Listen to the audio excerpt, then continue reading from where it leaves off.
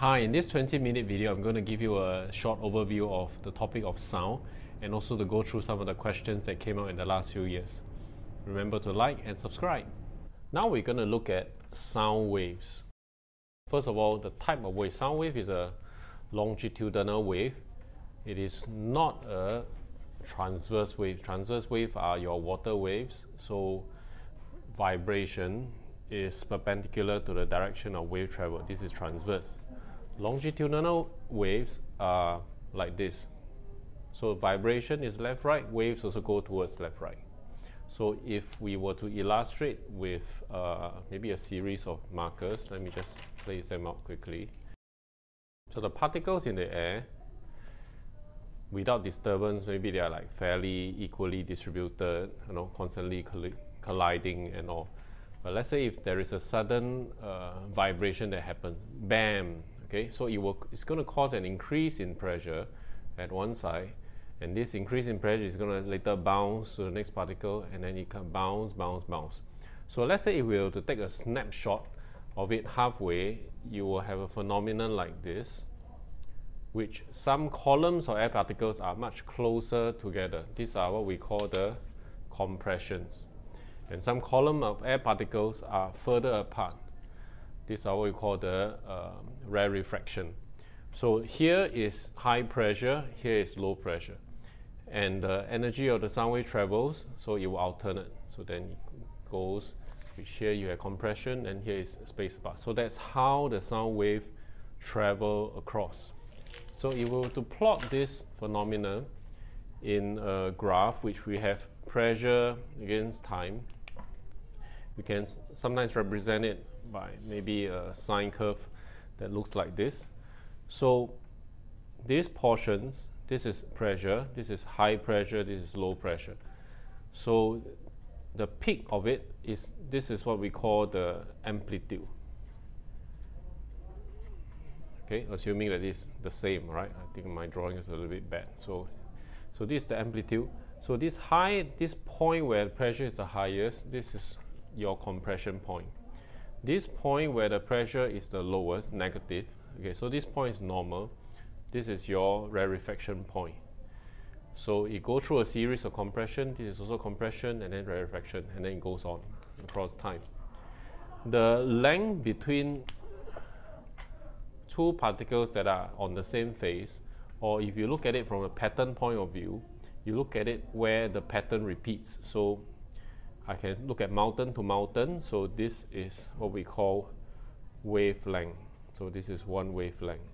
I can also look at it from here to here.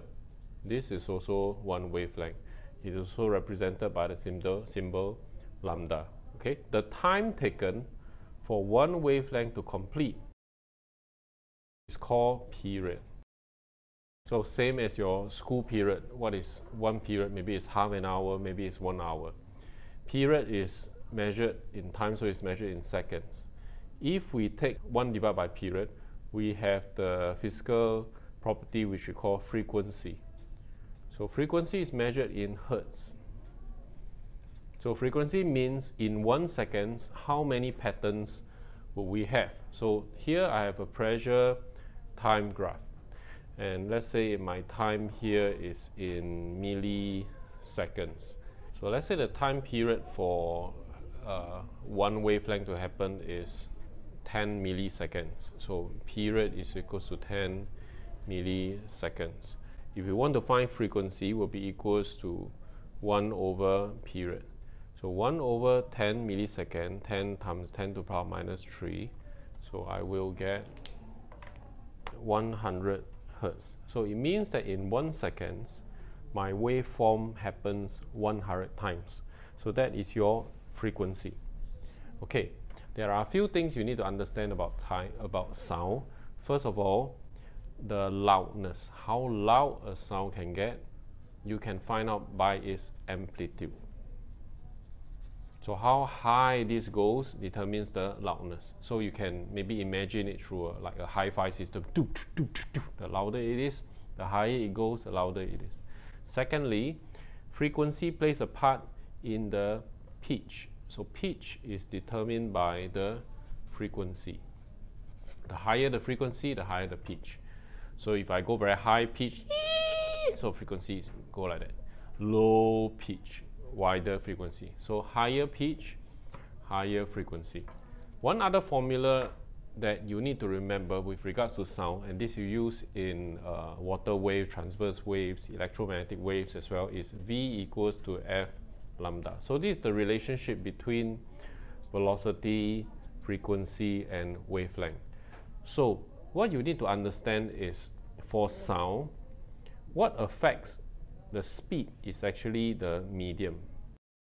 So if the medium is consistent, so in this case, let's say the medium is air, so it's consistent, speed doesn't change. If the medium changes, speed changes. Secondly, frequency is affected by the source. So let's say if the source has something that is very high pitch, as the sound travels, the pitch is not going to change. As the sound travels, let's say from air to a solid, so it moves from one medium to another medium, the frequency is not going to change. But as it moves to another medium, the speed is going to change. And because, let's say, if we are moving from air to solid, the sound is moving from air to solid, so speed is going to increase. The speed of sound in air is 330. In water, in liquid, is about 1,500. In solid, it can go to be above 5,000 meters per second, okay, or even higher. Maybe it's 6,500 for some solids. So why is that so? Because it is by continuous vibrations of particles. So in liquid and in solid, the particles are closer together. So as such, the passing on of energy becomes faster. Same as your concept of transfer of thermal energy. So as it moves from air to solid, your speed is going to increase, but frequency is going to stay the same. So your wavelength will increase. So wavelength, most of the time, is a direct result of this. There's a change in velocity, change in the speed, and speed is affected by medium. Frequency most of the time doesn't change because it comes from the source. So this applies for your water waves as well. You always remember, frequency don't change. Velocity might change if the medium changes. So for example, you have your water waves that's moving from a deeper end to a shallow end. So as it moves from part A to part B, the frequency of the waves don't change, but in part B, because the speed of the wave, it slows down, so my wavelength must decrease. So this is the general relationship. The other formula that you will use in sound because of reflection, because of echo, is of course your speed is equal to distance over time. So this is already in your earlier topics. Now let's look at some of the questions in the papers, and we will apply all these concepts. Let's look at this question from 2018. So we have 5 different musical instruments, A, B, C, D, E, producing sound waves. Excess pressure of the sound wave above normal pressure is measured, and these are the graphs. So you see the different kind of quality of the waveforms. This will provide, in a sense, different sound quality. It means it sound different. Determine the frequency of the sound wave produced by instrument A. So they are testing whether you know how to read the graph.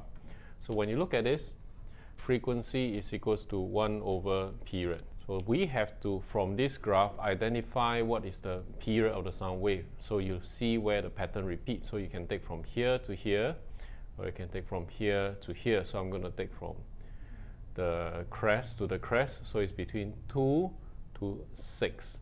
So it's 4 milliseconds. So you must always look at the scale. So F equals to 1 over 4 times 10 to the power minus 3. So F is equals to, so I get 250 Hertz. So that is my answer. There you get 1 mark. Write down the letters of all the musical instruments that make a sound that is louder than that from instrument A and has a lower pitch from that of instrument A. So loudness got to do with amplitude, pitch got to do with frequency. So let's take a look quickly. So we want those that are louder than A. So A, your amplitude is plus 0.1. So we're going to look at those that have crest as higher. So B is higher. This is lower. Let me just use a ruler to show you. So this is the line. This is lower. This is higher. This is lower. And this is higher. So the answer is simply B and E. So B and E. Okay. Lower pitch than that of from instrument A. So pitch is related to our frequency. So if we want lower pitch, we want to have lower frequency. Frequency is equal to 1 over T. So we are looking for something with a lower frequency, means that we are looking for something with a higher period. So for instrument A, our period is 4 milliseconds. So we are looking for the sound waves, those that have periods that are more than 4. It means that wider than 4. So let's look at B first. So B, if you look at the repeating pattern, if you look at crest to crest, it's just from 2 to 4, so it's just 2. 2 is lower than 4, so it's not it. You look at C, crest to crest, so it is from less than 1 all the way to 6, so it's 5 point something. So C is definitely an answer because it's actually higher than 4.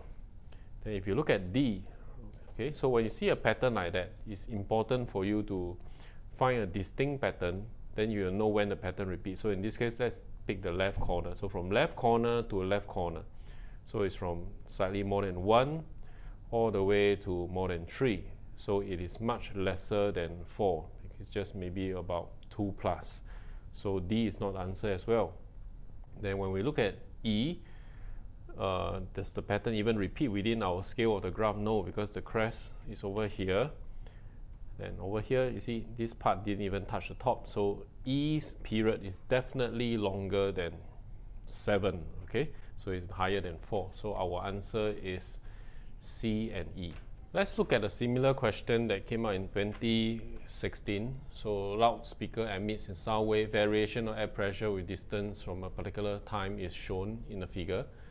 So you see the amplitude actually decreases across distance. Draw a line to indicate the wavelength of the wave and label this line W. So we want to look for the 2 spots where the pattern repeats. So I'm just going to take the crest and the crest.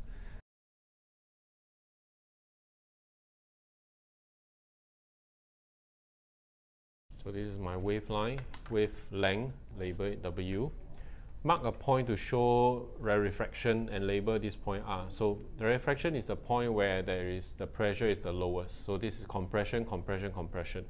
So this is rarefaction, rarefaction. So this is R. I'm going to mark it. State what happens to the sound that is heard as the distance from the loudspeaker increases. So this is the part where they are seeing where you understand what's the implication of a decreasing amplitude of the sound wave.